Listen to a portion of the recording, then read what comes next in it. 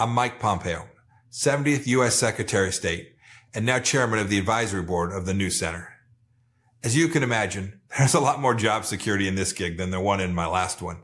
And the coffee here is a lot better than it was at Foggy Bottom as well. Our goal with these videos is pretty simple: to talk directly to the Chinese people about U.S.-China relations. And that's what we'll start doing with this series over the next few months. And then we'll keep it up. There's a reason we're doing this. The Chinese Communist Party doesn't represent the Chinese people. It's that simple. The CCP is a one-party, totalitarian, political organization committed to a foreign, anti-Chinese ideology. It started out as a group of brutal, radical extremists. And frankly, not much has changed. The worst mass murderer in history was Mao. His victims, mostly Chinese. The same is true of Deng Xiaoping, who murdered pro-democracy protesters in Tiananmen Square. Xi Jinping continues that communist legacy even today. There is no bigger enemy for the CCP than you, the Chinese people.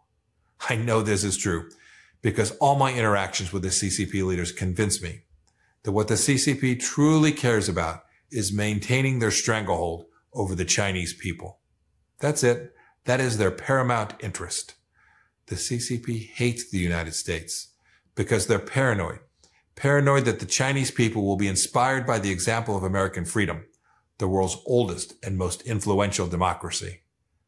I've gotten to know the work of brave Chinese freedom fighters like Cardinal Zen, Jimmy Lai from Hong Kong, and countless others who try to hold the regime accountable. There are a lot of heroes, in small ways and big, throughout China. They're the people who worship every day in secret houses, who commemorate Tiananmen Square, and who every day refuse to believe the CCP's lies. But of course, the worst lie the CCP tells is that it speaks on behalf of China and of Chinese civilization. And I think the CCP knows it's a lie.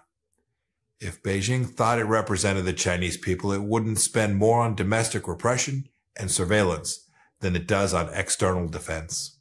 If the CCP represented the Chinese people, it would hold a free and fair election tomorrow. But it won't. The so-called People's Republic seems to have a problem with its own people.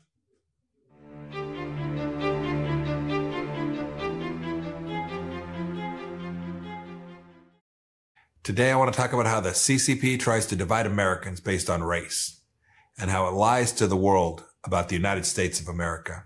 I try not to go on social media too much, but during the Trump administration, I'd check Twitter at least once a day. Back then, it was a good way to see if I still had a job. Of course, Twitter's not allowed in China, but the CCP propagandists use it, and they subject the Chinese people to a lot of the same lies Americans see every day from Twitter mobs. The worst lie they tell is that America is somehow a racist country. That is the exact opposite of the truth. America is the only country in the world founded on the idea that all humans are treated and created equally. America is not perfect, but as my friend South Carolina Senator Tim Scott says, original sin is never the end of the story. Not in our souls and not in our nation. The real story is always redemption. We fought a civil war over slavery. Through abolition, civil rights, and women's suffrage, we've become better and stronger as a nation. Today, the United States is home to people of all races, including more than 1 million Chinese Americans.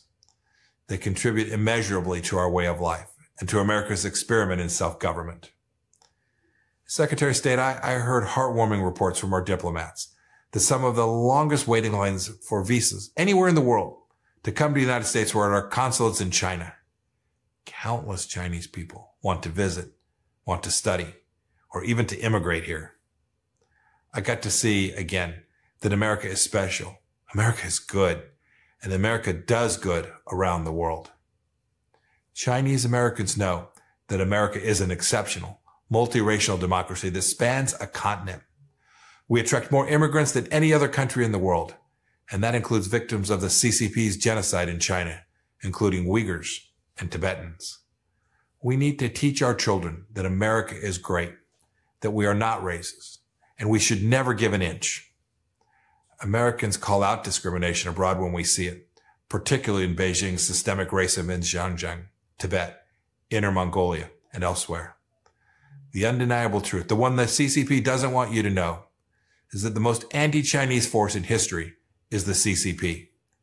It was founded on a bankrupt Marxist ideology that killed tens of millions of Chinese people, launched a cultural revolution that destroyed thousands of years of Chinese culture, and can't admit that any of it was more than a mistake. It was a crime. I look forward to the day that the Chinese people will be able to participate in those same kinds of debates and fights for freedom that Americans have had since 1776. The Chinese people deserve far better.